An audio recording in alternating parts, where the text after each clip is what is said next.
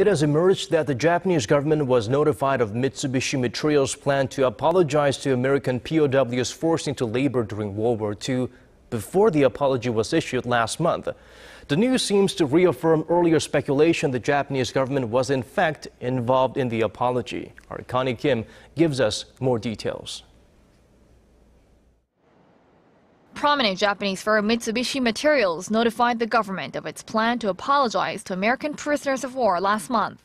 Seoul-based Yonhap News Agency reported Thursday on the comment made by Yukio Okamoto, an advisor to Japan-based Mitsubishi Materials Corporation, raising speculation the firm had gotten permission for the apology from the government.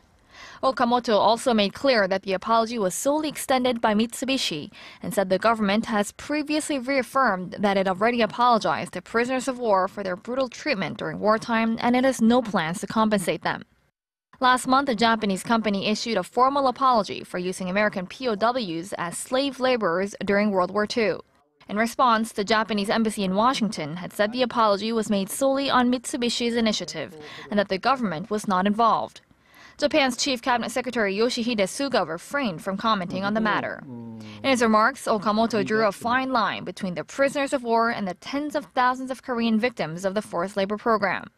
Okamoto said Koreans were technically Japanese citizens during Japan's colonial rule, and their situation was totally different from that of the American POWs.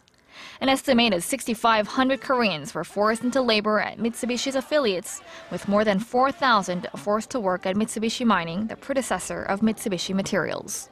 Connie Kim, Arirang News.